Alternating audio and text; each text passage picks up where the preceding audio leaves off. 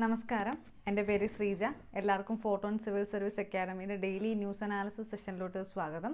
നമ്മൾ നോക്കാൻ പോകുന്നത് ഓഗസ്റ്റ് 5, 6, 7 ദിവസങ്ങളിലെ ന്യൂസുകളാണ്. സോ നമുക്ക് ടോപ്പിക്സ് നോക്കാം. അപ്പോൾ നമ്മൾ ന്യൂസിനോട് പോകുന്നതിന് മുന്നേ തന്നെ ഈ കഴിഞ്ഞ 2 ദിവസങ്ങളിൽ നമുക്ക് ന്യൂസ് ഇടാൻ പറ്റിയിട്ടുണ്ടായിരുന്നില്ല. അതിൻ്റെ മെയിൻ റീസൺ എന്ന് പറയുന്നത് ഇപ്പോഴത്തെ കാലാവസ്ഥ പ്രതികൂലമായിട്ട് നിൽക്കുന്നതുകൊണ്ടാണ്. അതിൻ്റെ ഭാഗമായിട്ടുണ്ടായ കുറച്ച് പ്രശ്നങ്ങൾ കൊണ്ടാണ് നമുക്ക് ന്യൂസ് ഇടാൻ പറ്റാത്തത്. അതുകൊണ്ട് തന്നെ ഇന്നത്തെ ന്യൂസിനകത്ത് ഈ കഴിഞ്ഞ 2 ദിവസം, അതായത് 5ഉം 6ഉം ദിവസങ്ങളുടെ ന്യൂസ് നമ്മൾ ഇൻക്ലൂഡ് ചെയ്തിട്ടുണ്ട്. അതേപോലെ ഇന്നത്തെ ന്യൂസ്, അതായത് 7-ാം തീയതി ന്യൂസും ഇൻക്ലൂഡ് ചെയ്തുകൊണ്ടാണ് നമ്മൾ ഇന്നത്തെ ന്യൂസ് ഫുൾ ഈ ഒരു സെഷൻ മൊത്തം. ഓക്കെ, സോ നമ്മൾ ആദ്യം നോക്കാൻ പോകുന്നത് 5-ാം തീയതി ന്യൂസാണ്.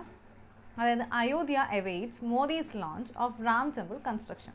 നമ്മൾ ഇതിനു മുമ്പുള്ള ഒരു ന്യൂസിനെ നമ്മൾ കണ്ടിട്ടുണ്ടായിരുന്നു. ദാറ്റ് ഈസ് ഓഗസ്റ്റ് 5 എന്ന് പറയുന്നത് ഇതേപോലെ റാം ടെമ്പിൾ കൺസ്ട്രക്ഷൻ റിലേറ്റ് ചെയ്തിട്ട് അതിൻ്റെ ലോഞ്ച് നടത്താൻ വേണ്ടിയിട്ട് നമ്മുടെ പ്രൈം മിനിസ്റ്റർ ആയിട്ടുള്ള നരേന്ദ്രമോദി സാറാണ് അത് ഇനോഗ്രേറ്റ് ചെയ്യുന്നത് എന്നുള്ളതല്ല.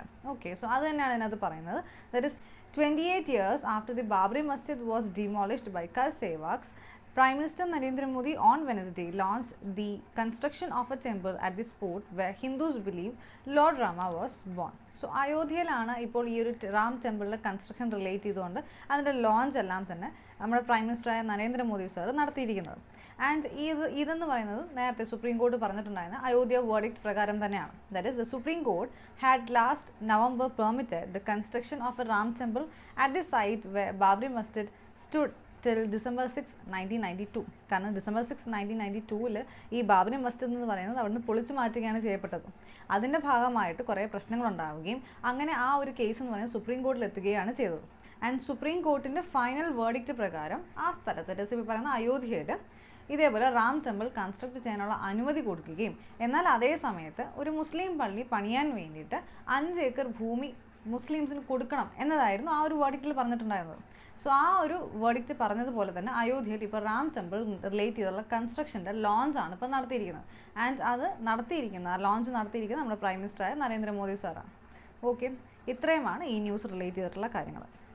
സോ ഇതാണ് അടുത്ത news. That is Trump bars H1B visa holders from federal jobs. Federal jobs means ഒരു സോർട്ട് ഓഫ് ഗവൺമെൻറ് ജോബ് തന്നെയാണ് അതിന് പറയുന്നത്. Okay, and we will not tolerate firing of Americans for cheap foreign labor. Okay, that is President Donald Trump has signed an executive order preventing federal agencies from contracting or subcontracting foreign workers, mainly those on H1B visas. So അതായത് president Donald Trump sir ഒരു agreement ഒരു order sign ചെയ്യുകയാണ്. That is ഈ ഒരു order പ്രകാരം പുറത്തുനിന്നുള്ള ആർക്കും that is വേറെ രാജ്യങ്ങളിൽ നിന്നും ആർക്കും തന്നെ US-ൽ ചെന്ന് ജോലി ചെയ്യാനുള്ള അനുവാദം ഇനി കൊടുക്കുന്നതാകില്ല എന്ന രീതിയിലാണ് ആ ഓർഡർ എന്ന് പറയുന്നത്. Okay, then the move comes over a month after the Trump administration on June 23rd suspended the H1B visas along with the other type of foreign work visas until the end of 2020 to protect American workers in a crucial election year. The new restrictions took effect from June 24th. So June 23rd ഇതിന് മുൻപായിട്ട് ഇതേപോലെ US president ആയിട്ടുള്ള Donald Trump sir H1B വിസാസും അതേപോലെ തന്നെ ഇത്തരം foreign work visas എല്ലാം തന്നെ suspend ചെയ്തിട്ടുണ്ടായിരുന്നു.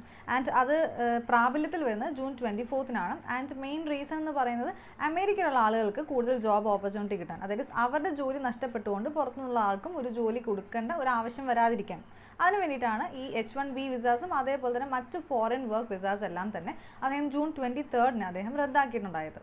ഓക്കെ, ദെൻ ഇനി പറയുന്നത് mister Trump's order follows an announcement by the federally owned Tennessee Valley Authority that it would outsource 20% of its technology jobs to companies based in foreign countries. So എന്തിൻ്റെ ഭാഗമായിട്ടാണ് US president ആയിട്ടുള്ള Donald Trump sir ഈ ഒരു ഓർഡറുമായിട്ട് മുന്നോട്ട് വരുന്നത്? Main reason എന്ന് പറയുന്നത് TVA which is tenancy Valley authority എന്ന് പറയുന്ന ഒരു ഫെഡറലി ഓൺഡ് അതോറിറ്റി അവർ പറയുകയായിരുന്നു that is our 20% of technology jobs അവർ പുറത്തുള്ള ദാറ്റ് ഈസ് ഫോറിൻ കൺട്രീസിനോട് കൊടുക്കാൻ പോവുകയാണ് എന്നുള്ളത്. സോ അതിൻ്റെ ഭാഗമായിട്ടാണ് ഈ ഒരു ഓർഡറുമായിട്ട് അദ്ദേഹം മുന്നോട്ട് വരുന്നത്. Okay, then speaking to reporters after signing the order on Monday, mister Trump said TVA's action could cause more than 200 highly skilled American tech workers in Tennessee to lose their jobs to low-wage foreign workers hired on temporary work visas. He said his administration will not tolerate firing of hard-working Americans in pursuit of cheap foreign labor. So അതായത് ഈ order sign ചെയ്തതിന് ശേഷം അദ്ദേഹം പറഞ്ഞിരിക്കുന്ന ഒരു കാര്യം എന്ന് വെച്ചാൽ that is TWA which means Tennessee Valley authority. ആ ഒരു അതോറിറ്റി ഇപ്പോൾ എടുത്തിരിക്കുന്ന പുതിയ തീരുമാനം എന്ന് പറയുന്നത് അവരുടെ 20% ടെക്നോളജി ജോബ്സ് എന്ന് പറയുന്നത് അവർ പുറത്തുള്ള that is foreign കൺട്രീസിനുള്ള കമ്പനീസിന് our outsource ചെയ്യാൻ പോവുകയാണെന്നാണ്. സോ അദ്ദേഹം പറയുന്നത് US പ്രസിഡന്റ് ആയിട്ടുള്ള ഡൊണാൾഡ് ട്രംപ് സാർ പറയുന്നത് ഇങ്ങനൊരു നടപടിയുമായിട്ട് TWA മുന്നോട്ട് പോവുകയാണെങ്കിൽ 200 ഹൈലി സ്കിൽഡ് അമേരിക്കൻസിനായിരിക്കും അവരുടെ ജോലി നഷ്ടപ്പെടുന്നത്. ആൻഡ് അത് ഇത്തരം ഒരു സാഹചര്യത്തിൽ അവർക്ക് സഹിക്കാൻ പറ്റുന്ന ഒരു കാര്യമല്ല. Okay, then outsourcing hundreds of workers is especially detrimental in the middle of a pandemic which has already cost millions of Americans their jobs, the White House said in a statement. So അതായത് ഈ പാൻഡമിക്കിൻ്റെ സമയത്ത് ഇങ്ങനൊരു നടപടി that is TWAയുടെ ഇങ്ങനത്തെ ഒരു നടപടി that is അവരുടെ technology ജോബ്സിന് 20% അവർ outsource ചെയ്യാൻ ഉദ്ദേശിക്കുകയാണ് എന്നുള്ള അവരുടെ ഒരു നടപടി എന്ന് പറയുന്നത് അക്സെപ്റ്റ് ചെയ്യാൻ പറ്റുന്ന ഒന്നല്ല എന്നാണ് പറയുന്നത്.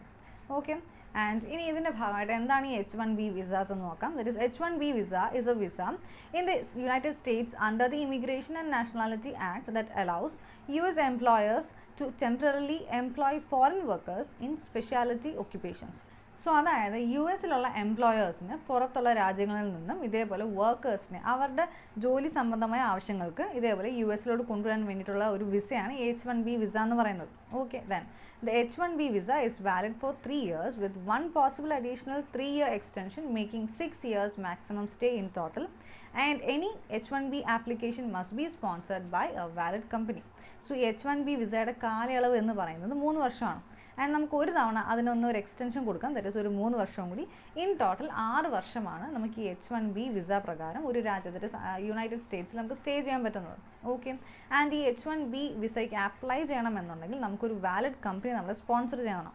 Okay, then an H1B visa allows an individual to enter the United States to temporarily work at an employer in a specialty occupation. So ഈ H1B വിസ യൂസ് ചെയ്തുകൊണ്ട് നമുക്ക് യുണൈറ്റഡ് സ്റ്റേറ്റ്സിൽ എൻ്റർ ചെയ്യാൻ പറ്റും ആൻഡ് ടെമ്പററി നമുക്കൊരു എംപ്ലോയറിൻ്റെ കീഴിൽ work ചെയ്യാൻ പറ്റും. And നമ്മൾ നേരത്തെ നോക്കിയ പോലെ കാലയളവ് എന്ന് പറയുന്നത് 3 വർഷം ആൻഡ് ഒരു അഡീഷണൽ നമുക്കൊരു എക്സ്റ്റൻഷൻ എന്ന് പറയുന്നത് 3 വർഷത്തേക്ക് ആൻഡ് ഇൻ ടോട്ടൽ 6 വർഷം. Okay, then a person in H1B status must continue to be employed by their employer in order to stay in H1B status. അതായത് ഇൻ കേസ് അദ്ദേഹം H1B വിസയിൽ അവിടെ എൻ്റർ ചെയ്തു, ഇനി അദ്ദേഹത്തിന് അവിടെ കണ്ടിന്യൂ ചെയ്യണമെന്നുണ്ടെങ്കിൽ അദ്ദേഹത്തിന് ആ ഒരു എംപ്ലോയർ അദ്ദേഹത്തെ അവിടെ employ ചെയ്തിട്ടുണ്ടായിരിക്കണം. Okay, then if the person's employment ends for any reason, the person must leave the United States unless the person applies for and is granted a change of status or finds another employer compatible with the H1B status. അതായത് in case ഒരു വ്യക്തി ഒരു കമ്പനിയുടെ sponsorship വരികയാണ് അദ്ദേഹം US-ൽ enter ചെയ്യുന്നത്, then ഏതെങ്കിലും ഒരു സാഹചര്യത്തിൽ ആ ഒരു ജോബ് നഷ്ടപ്പെടുകയാണ് എന്നുണ്ടെങ്കിൽ ദെൻ അദ്ദേഹം അതിന് തിരിച്ച് അദ്ദേഹത്തിൻ്റെ നാട്ടിലേക്ക് തന്നെ തിരിച്ചു പോകേണ്ടതാണ്. ആൻഡ് ഇൻ കേസ് അദ്ദേഹത്തിന് ഇവിടെ കണ്ടിന്യൂ ചെയ്യുന്നത് US-ൽ കണ്ടിന്യൂ ചെയ്യണമെന്നുണ്ടെങ്കിൽ വേറെ ഏതെങ്കിലും ഒരു കമ്പനി അദ്ദേഹത്തെ H1B സ്റ്റാറ്റസ് വെച്ചുകൊണ്ട് അദ്ദേഹത്തിനെ സപ്പോർട്ട് ചെയ്യണം. ഓക്കെ, ദെൻ അത് അങ്ങനെയാണെങ്കിൽ മാത്രമായിരിക്കും അദ്ദേഹത്തിന് വീണ്ടും അവിടെ തന്നെ കണ്ടിന്യൂ ചെയ്യാൻ പറ്റുന്നുള്ളൂ. ഓക്കെ, ആൻഡ് ഇത്രയുമാണ് ഈ ന്യൂസ് റിലേറ്റ് ചെയ്തിട്ടുള്ള കാര്യങ്ങൾ. സോ ഇതാണ് അടുത്ത news. That is China don't politicise normal corporation.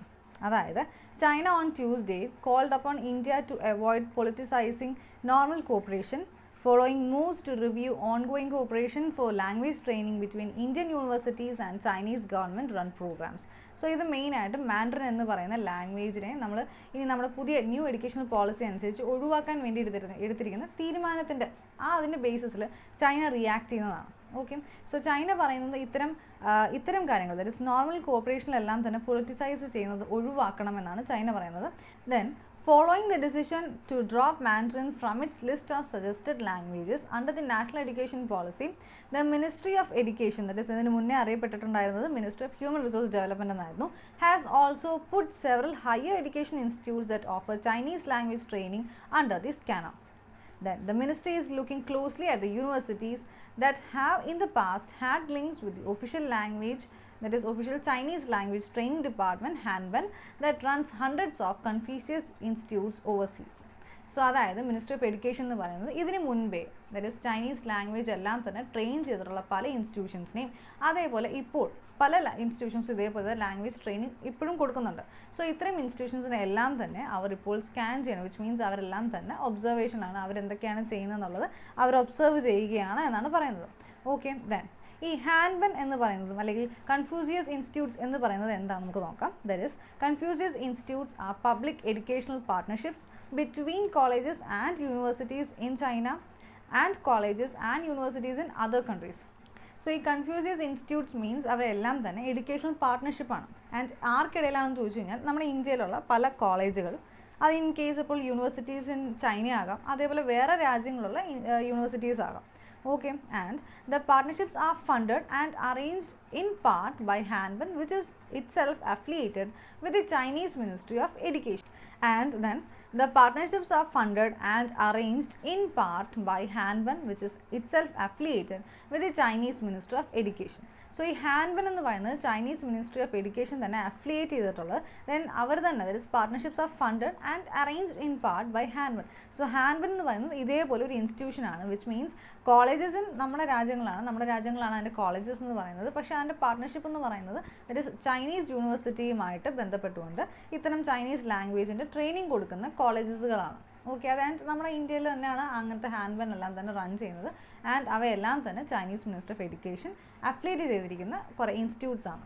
Okay, and ഇത്തരം ദാറ്റ് ഇസ് കൺഫ്യൂഷ്യസ് ഇൻസ്റ്റിറ്റ്യൂട്ട്സ്, അതേപോലെ തന്നെ ഹാൻബൻ, ഇതെല്ലാം തന്നെ ഇപ്പോൾ അവർ ഒബ്സർവേഷനിലാണ്. കാരണം ഇത്തരം ലാംഗ്വേജസ് എല്ലാം തന്നെ അവർ വേണ്ട, ദാറ്റ് ഇസ് നമ്മുടെ പുതിയ നാഷണൽ എഡ്യൂക്കേഷൻ പോളിസി അനുസരിച്ച് ഇത്തരം ലാംഗ്വേജസ് ഒന്നും തന്നെ വേണ്ട എന്നതിൻ്റെ പേരിൽ, അല്ലെങ്കിൽ അത് ഒഴിവാക്കി എന്നതിൻ്റെ പേരിൽ ഇത്തരം ഇൻസ്റ്റിറ്റ്യൂഷൻസ് എല്ലാം തന്നെ ഇപ്പോൾ അവരുടെ ഡീറ്റെയിൽസ്, ഇതിന് മുന്നേ അവർ ഏതൊക്കെ ലാംഗ്വേജ് എത്ര ആളുകൾക്ക് പഠിപ്പിച്ചിട്ടുണ്ട് എന്നതിൻ്റെ ബേസിസിലുള്ള എല്ലാ ഡീറ്റെയിൽസും അവരിപ്പോൾ കളക്ട് ചെയ്യുന്നുണ്ട്. ഓക്കെ, മിനിസ്റ്റർ ഓഫ് എഡ്യൂക്കേഷൻ എന്ന് പറയുന്നത് ഇത്തരം ഡീറ്റെയിൽസ് എല്ലാം തന്നെ കളക്ട് ചെയ്യുന്നുണ്ട്. ഓക്കെ, സോ അതിൻ്റെ ബേസിസിലാണ് ചൈന ഇപ്പോൾ റിയാക്ട് ചെയ്തിരിക്കുന്നത്. ദാറ്റ് ഈസ് ഇത്തരം നോർമൽ കോർപ്പറേഷനിലൊന്നും തന്നെ ഇത്തരം പൊളിറ്റിസൈസ് ചെയ്യരുത് എന്നാണ്. ഓക്കെ, സോ ഇത്രയുമാണ് ഈ ന്യൂസ് റിലേറ്റ് ചെയ്തിട്ടുള്ള കാര്യങ്ങൾ. സോ ഇതാണ് അടുത്ത news. That is ahead of FATF meet India to highlight Pakistan in action. അതായത് ahead of the crucial financial action task force meetings in October, when Pakistan's performance in acting against terror financing infrastructure will be assessed, Indian agencies plan to highlight its inaction in the Pulwama 26/11 Mumbai attack and Daniel Pearl murder cases. So ഈ ഒരു FATF എന്ന് പറയുന്നത് ഇത്തരം terror ഫിനാൻസിങ്ങിനെതിരെ, that is terrorism എല്ലാം തന്നെ support ചെയ്യാൻ വേണ്ടി financial vice സഹായം ചെയ്യുന്ന രാജ്യങ്ങൾ, അത്തരം രാജ്യങ്ങളെ ഒഴിവാക്കാൻ വേണ്ടിയിട്ടും, അല്ലെങ്കിൽ anti money laundering, that is ഈ പണമിടപാടുകൾ, തെറ്റായ രീതിയിലുള്ള പണം ഉണ്ടാക്കുന്ന വഴികളെല്ലാം തന്നെ ഒഴിച്ചു മാറ്റാനും വേണ്ടിയിട്ടുള്ള ഒരു ഓർഗനൈസേഷനാണ് ഈ FATF എന്ന് പറയുന്നത്. ഓക്കെ, ആൻഡ് ഈ FATFിൻ്റെ ഗ്രേ ലിസ്റ്റിൽ ഇപ്പോൾ പാകിസ്ഥാൻ ഉൾപ്പെട്ടിട്ടുണ്ട്. ആൻഡ് അതിൻ്റെ ബേസിസിൽ പാകിസ്ഥാൻ്റെ പെർഫോമൻസിനെ അനലൈസ് ചെയ്യാൻ വേണ്ടി ഒക്ടോബറിൽ FATFിൻ്റെ ഒരു മീറ്റിംഗ് ഉണ്ട്. ആ മീറ്റിംഗിൽ വെച്ചിട്ടാണ് ഇന്ത്യയുടെ ഏജൻസീസ്, ഇന്ത്യൻ ഏജൻസീസ് എല്ലാം തന്നെ ഇത്തരം അറ്റാക്കുകൾ, ദാറ്റ് ഇസ് പുൽവാമ അറ്റാക്ക്, അതേപോലെ 26/11 Mumbai attack, then Daniel pearl murder case, ഇതിനെ റിലേറ്റ് ചെയ്തിട്ടുള്ള കാര്യങ്ങളെല്ലാം തന്നെ മുന്നോട്ട് കൊണ്ടുവരാൻ വേണ്ടി ഉദ്ദേശിക്കുന്നത്. And Indian agencies are sharing details with key FATF members of the Pulwama attack in February 2019, in which 40 CRPF personnel lost their lives and many were injured. So Indian agencies എല്ലാം തന്നെ FATFിൻ്റെ key മെമ്പേഴ്സുമായിട്ട് ഈ Pulwama attack relate ചെയ്തിട്ടുള്ള details എല്ലാം തന്നെ share ചെയ്യാനാണ് ഉദ്ദേശിക്കുന്നത്. And ഈ Pulwama attack എന്ന് പറയുന്നത് 40 CRPF സോൾജേഴ്സ്, അവർക്ക് ജീവൻ നഷ്ടപ്പെട്ടിട്ടുണ്ടായിരുന്ന ഒരു വലിയൊരു അറ്റാക്കായിരുന്നു ഈ ഒരു പുൽവാമ അറ്റാക്ക് എന്ന് പറയുന്നത്. ഓക്കെ, ദെൻ ഇനി അതിൻ്റെ കൂടെ തന്നെ another case pertains to the 26/11 Mumbai attacks carried out by the Lashkar-e-Taiba in 2008, in which 6 US citizens were killed. In 26/11 Mumbai attack എടുക്കുകയാണെങ്കിൽ ലഷ്കർ-ഇ-തൈബ എന്ന് പറയുന്ന ഒരു ടെറർ ഗ്രൂപ്പാണ് ഈ ഒരു അറ്റാക്ക് കണ്ടക്ട് ചെയ്തിരിക്കുന്നത്. 2008 ആൻഡ് 6 US സിറ്റിസൻസിനാണ് അവർ ജീവൻ നഷ്ടപ്പെട്ടിട്ടുണ്ടായിരുന്നത്. ഇനി പറയുകയാണെങ്കിൽ നമ്മുടെ ഈ ഒരു പുൽവാമ അറ്റാക്ക് എന്ന് പറയുന്നത് ജയ്ഷ്-ഇ-മുഹമ്മദ് എന്ന് പറയുന്ന ടെറർ ഗ്രൂപ്പാണ് നടത്തിയിട്ടുള്ളത്. ഓക്കെ, അപ്പം നമുക്ക് രണ്ട് ടെറർ ഗ്രൂപ്പ്സ് ആണ് പാകിസ്ഥാനെ കുറിച്ച് പറയാനാണെങ്കിൽ ഉള്ളത്. ദാറ്റ് ഇസ് ഒന്ന് ഈ ജയ്ഷ്-ഇ-മുഹമ്മദ്, പിന്നെ ഒന്ന് ലഷ്കർ-ഇ-തൈബ. ഇവരുടെ എല്ലാം മെയിൻ എയിം എന്ന് പറയുന്നത് കാശ്മീർ എന്ന് പറയുന്നതിനെ പൂർണ്ണമായിട്ടും ഇന്ത്യയിൽ നിന്നും മുറിച്ചു മാറ്റി അവ പാകിസ്ഥാനുമായിട്ട് അറ്റാച്ച് ചെയ്യുക. ഇതാണ് അവരുടെ മെയിൻ ഉദ്ദേശം എന്ന് പറയുന്നത് ഈ രണ്ട് terror ഗ്രൂപ്പ്സിൻ്റെ. Then the Daniel Pearl abductions and murder case has also not attained finality in terms of action against those involved. That is, about 18 years ago, Ahmad Omar Saeed Sheikh and 3 others were convicted. However, on April 2nd, the Sindh High Court overturned it and reduced the death sentence to 7 years in jail, effectively setting him free. അതായത് ഈ Daniel pearl കേസിനകത്ത് involve ചെയ്തിരിക്കുന്ന ആളുകൾക്ക് വേണ്ട രീതിയിലുള്ള ശിക്ഷ കിട്ടിയിട്ടില്ല എന്നാണ് പറയുന്നത്. കാരണം 18 വർഷങ്ങൾക്ക് മുമ്പായിട്ട് അഹമ്മദ് ഒമാർ സെയ്ദ് ഷെയ്ഖ് അതേപോലെ തന്നെ വേറെ 3 ആളുകളെയും അവർ ഈ ഒരു കുറ്റം ചെയ്തിട്ടുണ്ട് എന്നതിൻ്റെ ബേസിസിൽ അവർ കോർട്ടിൽ ഹാജരാക്കിയപ്പോൾ അവർക്ക് ഡെത്ത് സെൻറ്റൻസ് ആയിരുന്നു ആദ്യം പറഞ്ഞിട്ടുണ്ടായിരുന്നത്. അതിനെ 7 വർഷ തടവ് മാത്രമായിട്ട് മാറ്റുകയാണ് ചെയ്തിട്ടുണ്ടായിരുന്നത്. ആൻഡ് അവരെ എഫക്റ്റീവ്ലി അവരെ ഫ്രീ ആക്കുകയാണ് ചെയ്തത്.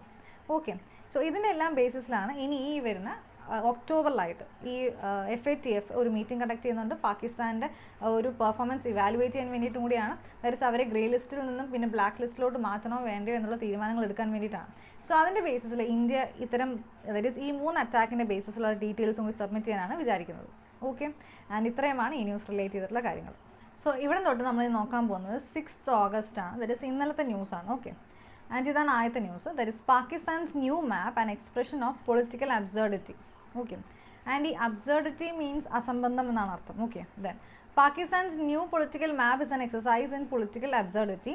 The Ministry of External Affairs said after Prime Minister Imran Khan launched it on Tuesday, which included the entire Indian territory of Jammu and Kashmir and parts of Gujarat including Junargha. So അതായത് ഈ Jammu and Kashmir പൂർണ്ണമായിട്ടും അതേപോലെ തന്നെ that is Indian portion വരുന്ന Indian territory of Jammu and Kashmir അതേപോലെ തന്നെ ജുനർഗ that is ഗുജറാത്തിൻ്റെ ഒരു ഭാഗമാണ്. ഇതെല്ലാം കൂടി ഉൾപ്പെടുത്തിക്കൊണ്ടാണ് ഇപ്പോൾ പാകിസ്ഥാൻ അവരുടെ പുതിയ പൊളിറ്റിക്കൽ മാപ്പ് റിലീസ് ചെയ്തിരിക്കുന്നത്. ആൻഡ് ഇതിനെ ശക്തമായൊരു അസംബന്ധം എന്ന് തന്നെയാണ് മിനിസ്റ്റർ ഓഫ് എക്സ്റ്റേണൽ അഫയേഴ്സ് പറയുന്നത്.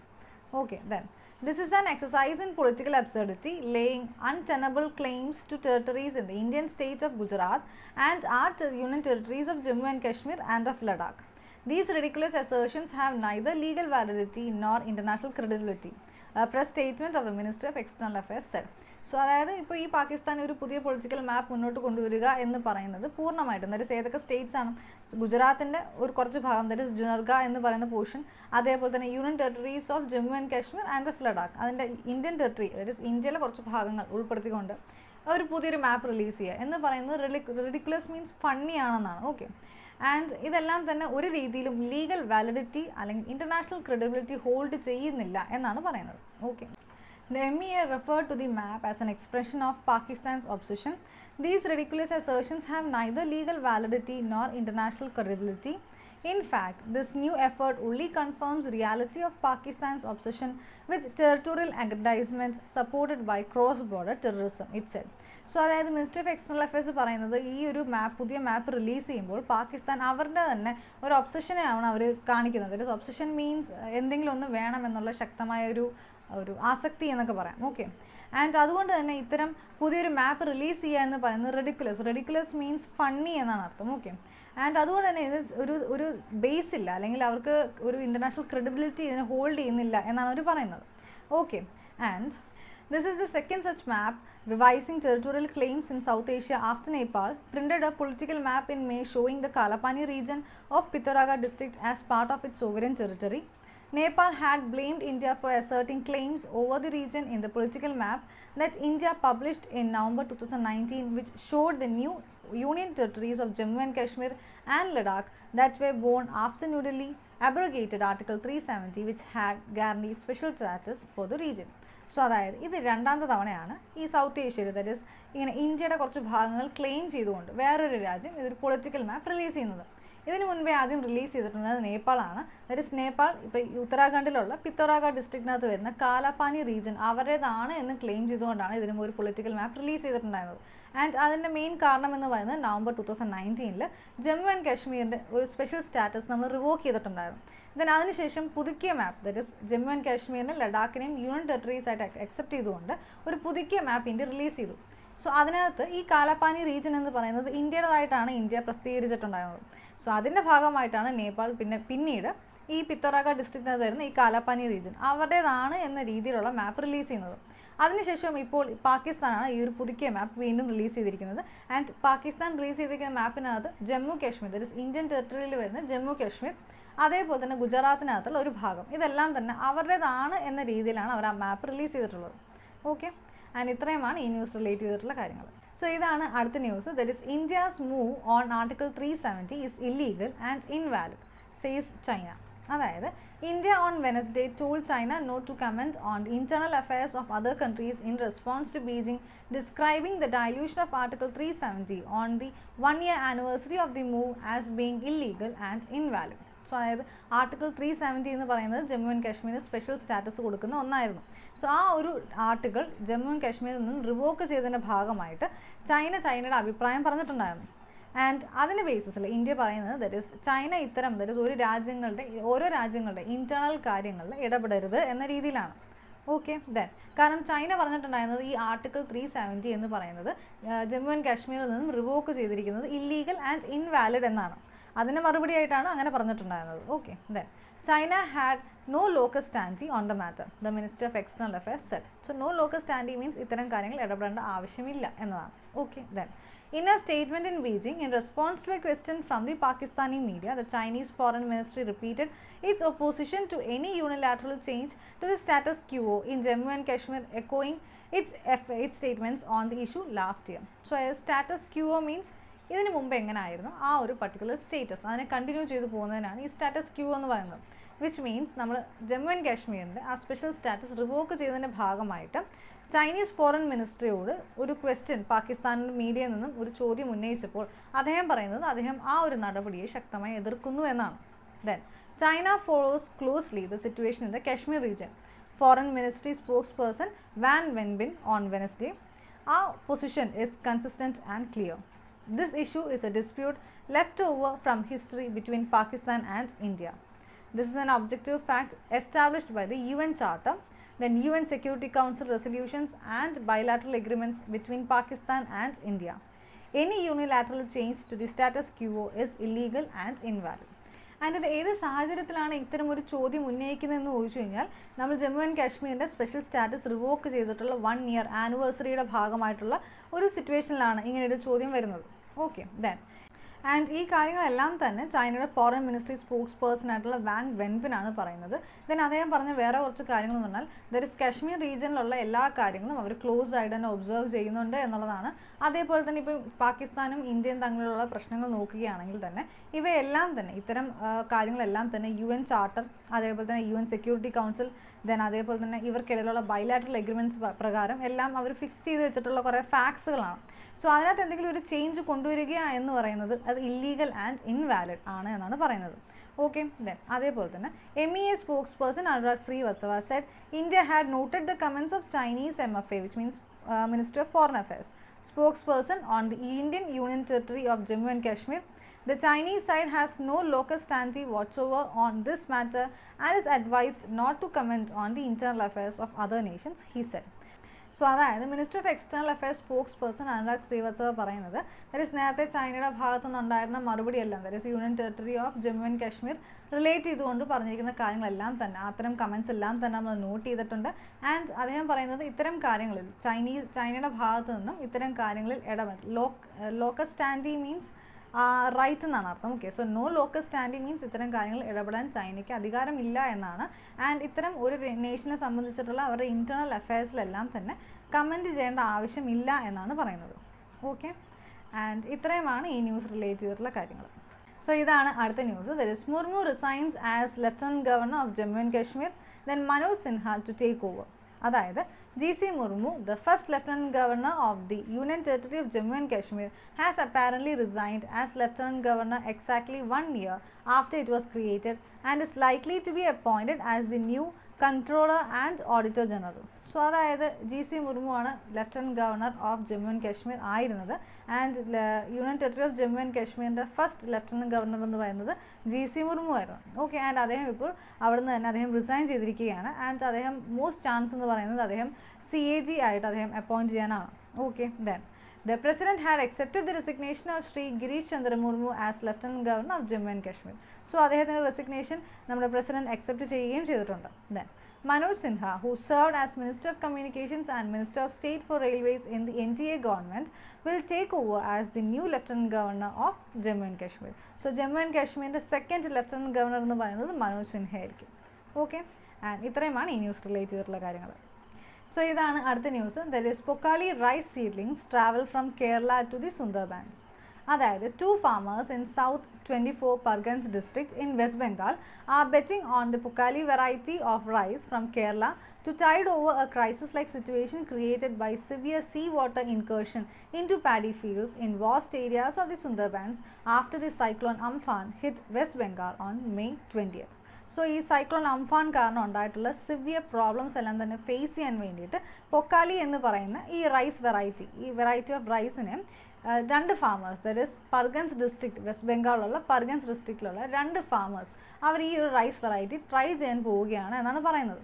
മെയിനായിട്ടും ഈ ഒരു റൈസ് വെറൈറ്റിയുടെ ഫീച്ചേഴ്സ് അല്ലെങ്കിൽ എന്തുകൊണ്ടാണ് അവർ അതിനെ ട്രൈ ചെയ്യാൻ വേണ്ടി ഉദ്ദേശിക്കുന്നത് അതാണ് നമ്മൾ മനസ്സിലാക്കേണ്ടത്. Okay, that is the പൊക്കാലി variety of rice is known for it's salt water resistance and flourishes in the rice paddies of coastals, that is Alappuzha, Ernakulam and Thrissur districts. The uniqueness of the rice has brought it in the geographical indication tag and is the subject of continuing research. So ഈ ഒരു variety, that is പൊക്കാലി rice എന്ന് പറയുന്നത് GI tag കിട്ടിയിട്ടുള്ള ഒരു variety of rice ആണ്. അതേപോലെ തന്നെ ഈ ഒരു റൈസിൻ്റെ ബേസിസുള്ള റിസർച്ച് എല്ലാം തന്നെ നടന്നുകൊണ്ടിരിക്കുകയാണ്. ആൻഡ് ഇതിൻ്റെ മെയിൻ ഫീച്ചർ എന്ന് പറയുന്നത് സോൾട്ട് വാട്ടർ റെസിസ്റ്റൻ്റ് ആണ്. അതേപോലെ തന്നെ ഇത് നല്ല രീതിയിൽ തന്നെ, ദാറ്റ് ഇസ് ഫ്ലറിഷ്, നല്ലപോലെ ഫ്ലറിഷ് ചെയ്യാൻ ചാൻസ് ഉള്ള ഒരു വെറൈറ്റി ഓഫ് റൈസ് ആണ്. ആൻഡ് ഇത് മെയിനായിട്ടും കാണുന്നത് ആലപ്പുഴ, എറണാകുളം, തൃശ്ശൂർ ഡിസ്ട്രിക്ട്സിലാണ്. ഓക്കെ, ആൻഡ് അതേപോലെ Vyttila 11 is the latest variety to come out of Kerala Agricultural University's field station in Vaittila. So ഈ വൈറ്റ്ല 11 എന്ന് പറയുന്നത് ഈ പൊക്കാലി വെറൈറ്റി ഓഫ് റൈസിനകത്ത് ഒരു വേറൊരു വെറൈറ്റിയാണ്. ഓക്കെ, പൊക്കാലി എന്ന് പറയുന്ന റൈസിനകത്തുള്ള ഒരു വേറെ വെറൈറ്റിയാണ് ഈ വൈറ്റ്ല 11. ആൻഡ് ഇത് മുന്നോട്ട് കൊണ്ടുവന്നിരിക്കുന്നത് ദാറ്റ് ഇസ് കേരള അഗ്രികൾച്ചർ യൂണിവേഴ്സിറ്റിയാണ് ഇങ്ങനെ ഒരു വെറൈറ്റി അവർ കണ്ടുപിടിക്കുന്നത്. Okay, then Vyttila 11 promises better yield of about 5 tons per hectare than the previous varieties. So ഇതിന് മുമ്പുള്ള വെറൈറ്റീസ് എല്ലാം, ദാറ്റ് ഈസ് ഈ പൊക്കാലിക്കകത്ത് വരുന്ന വേറെ കുറച്ച് വെറൈറ്റീസ് വെച്ച് കമ്പയർ ചെയ്ത് നോക്കുമ്പോൾ ഈ വൈറ്റ്ല 11 എന്ന് പറയുന്ന വെറൈറ്റി ഒരു ഹെക്ടറിനകത്ത് 5 ടൺസ് എന്ന രീതിയിലാണ് അതിൻ്റെ ഈൽഡ് എന്ന് പറയുന്നത്. Okay, then the crop duration is 110 days. So 110 ദിവസമാണ് ഇതിൻ്റെ ക്രോപ്പ് ഡ്യൂറേഷൻ എന്ന് പറയുന്നത്. ഓക്കെ, സോ പൊക്കാലി റൈസ് സീഡ്ലിങ്സ് ഇവ നമ്മൾ ഏറ്റവും കൂടുതൽ കാണുന്നത് ആലപ്പുഴ, എറണാകുളം, തൃശ്ശൂർ ഭാഗങ്ങളാണ്. ഇതിൻ്റെ മേന്മ എന്താണ് അല്ലെങ്കിൽ എന്താണ് ഇതിൻ്റെ വ്യത്യസ്തമായി നിൽക്കുന്ന ഒരു കാര്യം എന്ന് വെച്ചാൽ ഇത് സോൾട്ട് വാട്ടർ റെസിസ്റ്റൻ്റ് ആണ്. ആൻഡ് എന്തുകൊണ്ടാണ് വെസ്റ്റ് ബംഗാളിലുള്ള ആളുകൾ ഇതൊന്ന് പരീക്ഷിക്കാൻ ഉദ്ദേശിക്കുന്നത്? മെയിനായിട്ടും ഈ സൈക്ലോൺ അംഫാൻ കാരണം അവരുടെ സിവിയർ ആയിട്ട് സീ വാട്ടർ ഇൻകേർഷൻ ഉണ്ടായിട്ടുണ്ട്. അതുകൊണ്ടാണ് അവർ അങ്ങനെ ഒന്ന് പരീക്ഷിക്കാൻ വേണ്ടി, അതായത് ഈ ഒരു പൊക്കാലി റൈസ് എന്ന് പറയുന്ന വെറൈറ്റി ഒന്ന് ട്രൈ ചെയ്യാൻ നോക്കുന്നത്. ഇതിൻ്റെ ലേറ്റസ്റ്റ് വെറൈറ്റി എന്ന് പറയുന്നത് ഏതാണ്? വൈറ്റ്ല 11 ആണ്. ആൻഡ് ഇതിൻ്റെ മെയിൻ ഗുണം എന്ന് പറയുന്നത് ഒരു ഹെക്ടർ, അതായത് പെർ ഹെക്ടറിൽ 5 ടൺസ് എന്ന രീതിയിലാണ് ഇതിൻ്റെ ഈൽഡ് എന്ന് പറയുന്നത്. ഓക്കെ, ആൻഡ് ഇത്രയുമാണ് ഈ ന്യൂസ് റിലേറ്റ് ചെയ്തിട്ടുള്ള കാര്യങ്ങൾ. സോ ഇനി ഇവിടെ നിന്ന് അങ്ങോട്ടെല്ലാം തന്നെ ഇന്നത്തെ ന്യൂസുകളാണ്. ഓക്കെ, സോ ആദ്യത്തത് India rejects China's UNSC move on Kashmir. അതായത് a day after China prompted the United Nations Security Council to discuss the Kashmir issue in a closed-door meeting, India firmly rejected the Chinese initiative and reiterated Kashmir is a domestic issue, with veteran diplomats demanding that South Bloc launch a campaign to remove Kashmir from the agenda of the Council. So നേരത്തെ നമ്മൾ നോക്കിയിട്ടുണ്ടായിരുന്നു, that is China അവരുടെ ഭാഗത്തു നിന്നുള്ള perspective എല്ലാം തന്നെ, that is ഈ Jammu and Kashmir relate ചെയ്തുകൊണ്ട് special status revoke ചെയ്തതിൻ്റെ ബേസിസിലെല്ലാം അഭിപ്രായം പറയുന്നത് നമ്മൾ കണ്ടിട്ടുണ്ടായിരുന്നു. സോ അതിൻ്റെ ഭാഗമായിട്ട് തന്നെ UN, that is United Nations security കൗൺസിലിനകത്ത് Kashmir relate ചെയ്തിട്ടുള്ള കാര്യങ്ങളെല്ലാം തന്നെ ഒരു ക്ലോസ് ഡോർ മീറ്റിംഗിൽ കണ്ടക്ട് ചെയ്യണമെന്ന് അവർ ആവശ്യപ്പെട്ടിട്ടുണ്ടായിരുന്നു. സോ അങ്ങനെ ഒരു സാഹചര്യത്തിൽ ഇന്ത്യയുടെ ഭാഗത്തു നിന്നുള്ള ഒരു ശക്തമായ എതിർപ്പ് ഇതിനെ ബന്ധപ്പെട്ടുകൊണ്ട് അറിയിച്ചിട്ടുണ്ടായിരുന്നു. ദാറ്റ് ഇസ് ഈ ഒരു കാശ്മീർ എന്ന് പറയുന്നത് പ്യോർലി അതൊരു ഡൊമസ്റ്റിക് ഇഷ്യൂ ആണ്. സോ അതുകൊണ്ട് തന്നെ അത്തരമൊരു വിഷയം ഈ ഒരു യുണൈറ്റഡ് നേഷൻസ് സെക്യൂരിറ്റി കൗൺസിലോട്ട് കൊണ്ടുവരേണ്ട ആവശ്യമില്ല എന്നതാണ് ഇന്ത്യയുടെ ഭാഗത്തു നിന്നുണ്ടായിരുന്ന മറുപടി. ഓക്കെ, ഇനി അടുത്ത ന്യൂസ് എന്ന് പറയുന്നത് FB, Twitter take aim at Trump misinformation. അതായത് Facebook Incorporation on Wednesday took down a post by US President Donald Trump which the company said violated its rules against sharing misinformation about the coronavirus. So അതായത് Facebook എന്ന് പറയുന്നത് US president Donald Trump sir post ചെയ്തിട്ടുണ്ടായിരുന്ന ഒരു information, which means അത് ഒരു corona virus relate ചെയ്തിട്ടുള്ള ഒരു കാര്യമാണ്. അത് തെറ്റായ ഇൻഫോർമേഷൻ ആണ് എന്നതിൻ്റെ ബേസിസിൽ ആ ഒരു പോസ്റ്റ് റിമൂവ് ചെയ്യുകയാണ് ചെയ്തിട്ടുണ്ടായിരുന്നത്. Then the post contained A video clip from an interview with Fox and friends, and in the day in which Trump claimed that children are almost immune to COVID-19. That is, കുട്ടികളെല്ലാം തന്നെ COVID-19 immune ആണ് എന്നതിൻ്റെ ബേസിസിൽ ഒരു video, അതായത് അദ്ദേഹം ഒരു ഇൻ്റർവ്യൂവിൽ അദ്ദേഹം കൊടുത്തിട്ടുണ്ടായിരുന്ന ഒരു ഭാഗമാണ്. ആൻഡ് ആ ഒരു വീഡിയോ ക്ലിപ്പാണ് അദ്ദേഹം പോസ്റ്റ് ചെയ്തിട്ടുണ്ടായിരുന്നത്. ആൻഡ് ആ ഒരു വീഡിയോ ക്ലിപ്പാണ് ഇപ്പോൾ ഫേസ്ബുക്ക് റിമൂവ് ചെയ്തിട്ടുണ്ടായിരുന്നത്. ഓക്കെ, കാരണം അവരുടെ ഗൈഡ് ലൈൻസ് പ്രകാരം, ദാറ്റ് ഈസ് അവരുടെ റൂൾസ് അനുസരിച്ച് ഇത്തരം തെറ്റായ ഇൻഫർമേഷൻസ് പ്രചരിപ്പിക്കുന്ന വീഡിയോസ് അല്ലെങ്കിൽ പോസ്റ്റുകളെല്ലാം തന്നെ റിമൂവ് ചെയ്യുന്നതാണ്. സോ അതിൻ്റെ ബേസിസിലാണ് ഈ ഒരു വീഡിയോ ക്ലിപ്പ് റിമൂവ് ചെയ്തിട്ടുള്ളത്. Okay, then this video includes false claims that a group of people is immune from COVID-19, which is a violation of our policies around harmful COVID misinformation, a Facebook spokesperson said. So അദ്ദേഹം പറഞ്ഞത് ഇതൊരു തെറ്റായ information ആണ്, കാരണം COVID-19 relate ചെയ്തുകൊണ്ട് ഒരു തെറ്റായ information ആണ്, ആൻഡ് അതുകൊണ്ടാണ് ആ ഒരു ഇൻഫർമേഷൻ റിമൂവ് ചെയ്തിട്ടുള്ളത് എന്നാണ്. Okay, then a tweet containing the video that was posted by Trump's campaign at Team Trump account and shared by the president was also later hidden by Twitter Incorporation for breaking its COVID-19 misinformation rules. A Twitter spokesperson said that the Team Trump account owner would be required to remove the tweet before they could tweet again. So അതായത് ഇതേപോലെ തന്നെ ട്വിറ്ററിനകത്തും ഇതേപോലെ ഒരു post വന്നിട്ടുണ്ടായിരുന്നു. And Twitter അത് hold ചെയ്തത്, that is ആ ഒരു ട്വീറ്റ് എന്ന് പറയുന്നത് അവർ ഹൈഡ് ചെയ്യുകയാണ് ചെയ്തിട്ടുണ്ടായിരുന്നത്. ആൻഡ് ട്വിറ്റർ ഈ ദാറ്റ് ഇസ് ടീം ട്രംപ് എന്ന് പറയുന്ന ആ ഒരു പർട്ടിക്കുലർ അക്കൗണ്ടിൻ്റെ ഓണറിനോട് ആവശ്യപ്പെട്ടിരിക്കുന്നത് ഇത്തരം ഒരു ട്വീറ്റ് ഉടനെ തന്നെ റിമൂവ് ചെയ്യണം എന്നുള്ളതാണ്.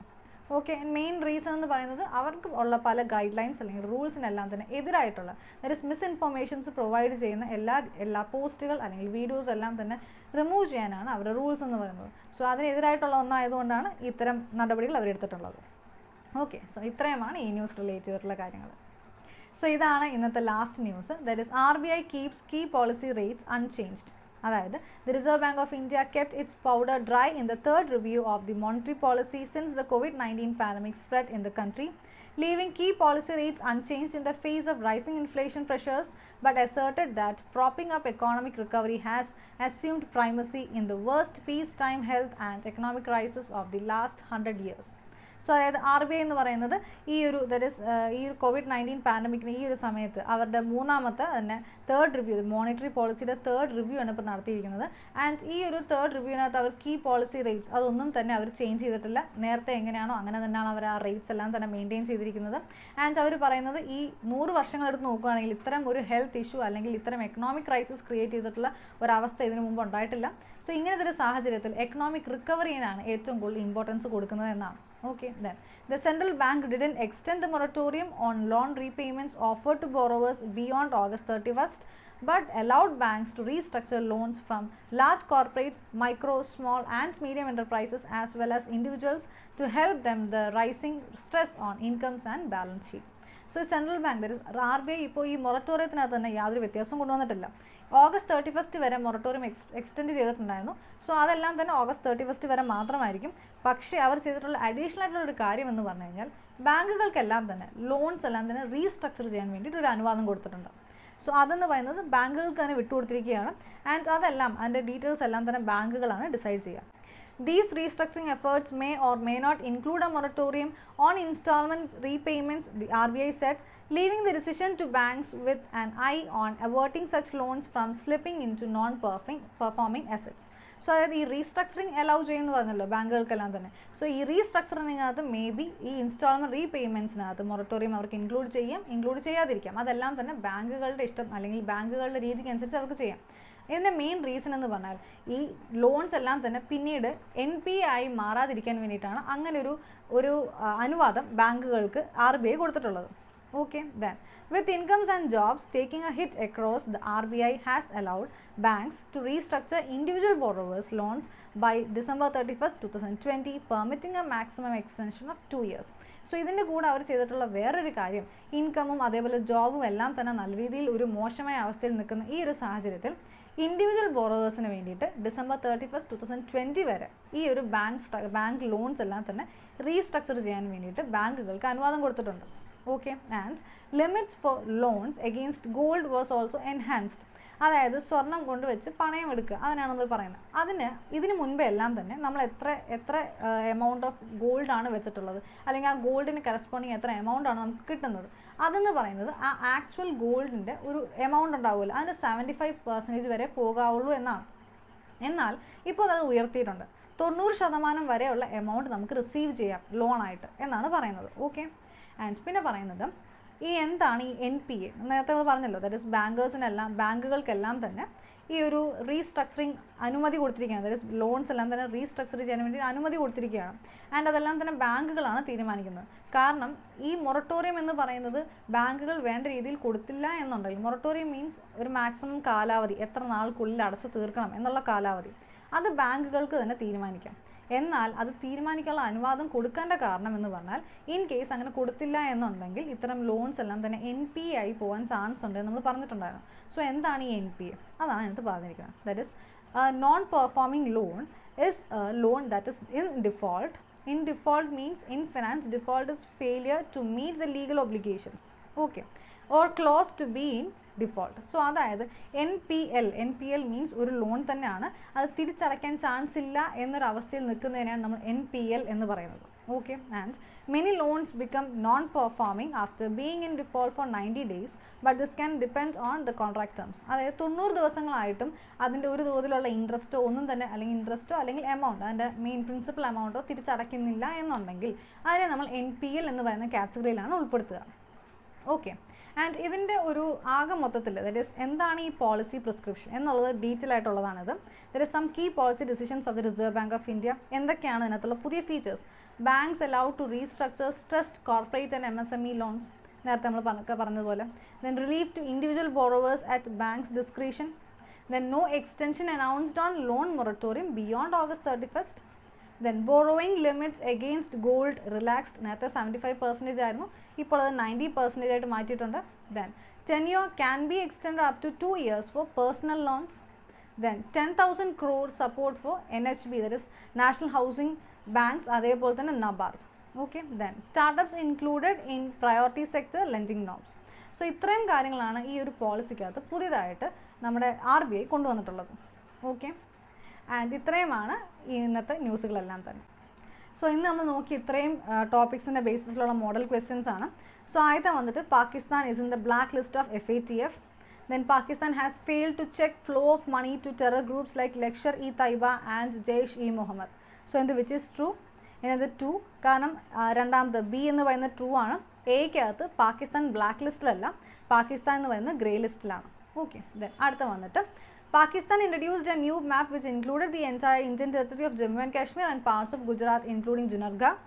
Then this is the second such map revising territorial claims in South Asia after Nepal printed a political map in May showing the Kalapani region of Pithoragarh district as part of its sovereign territory. And which is true? Another 3, that is A and B true ആണ്. അടുത്ത വന്നിട്ട് currently Iran and North Korea are on the FATF blacklist. Then the objectives of FATF are to set standards and promote effective implementation of legal, regularity and operational measures for combating money laundering, terror financing and other related threats to integrity of the international financial system. And which is true? Another 3, that is random true ആണ്. Okay, then അടുത്ത വന്നിട്ട് GC Murmu, the first Lieutenant Governor of the Union Territory of Jammu and Kashmir. So GC Murmu ആണ് first Lieutenant Governor. Then Ravi Shankar Prasad will be the new Lieutenant Governor of Jammu and Kashmir. So which is true? ഇതിനകത്ത് 1, that is A മാത്രമാണ് true. ഇതിനകത്ത് B എന്ന് പറയുന്നത് അടുത്ത്, that is next Lieutenant Governor of Jammu and Kashmir എന്ന് പറയുന്നത് Manoj സിൻഹയാണ്. Okay, അടുത്ത വന്നിട്ട് the H1B visa is a visa the United States under the Immigration and Nationality Act that allows US employers to temporarily employ foreign workers in specialty occupations. The H1B visa is valid for 3 years with one possible additional 3-year extension, making 6 years maximum stay in total. So in the which is true? Another 3, that is A and B true ആണ്. Okay, so ഇത്രയാണ് ഇന്നത്തെ session. നിങ്ങൾക്ക് എന്തെങ്കിലും അഭിപ്രായങ്ങളുണ്ടെന്നുണ്ടെങ്കിൽ comment section വഴി അറിയിക്കുക. അതേപോലെ ഈ channel ആരെങ്കിലും ആദ്യമായിട്ടാണ് കാണുന്നുണ്ടെങ്കിൽ സബ്സ്ക്രൈബ് ചെയ്യാൻ മറക്കരുത്. തൊട്ടടുത്തൊരു ബെൽ ബട്ടൺ കാണും, അതിൽ ഓൾ കൊടുക്കുക. അങ്ങനെയാണെങ്കിൽ ഈ ചാനലിൽ ഫ്യൂച്ചർ വീഡിയോസ് എല്ലാം വന്നു കഴിഞ്ഞാൽ നിങ്ങൾക്കത് കാണാൻ പറ്റുന്നതായിരിക്കും. ഓക്കെ, സോ എല്ലാവർക്കും താങ്ക് യു.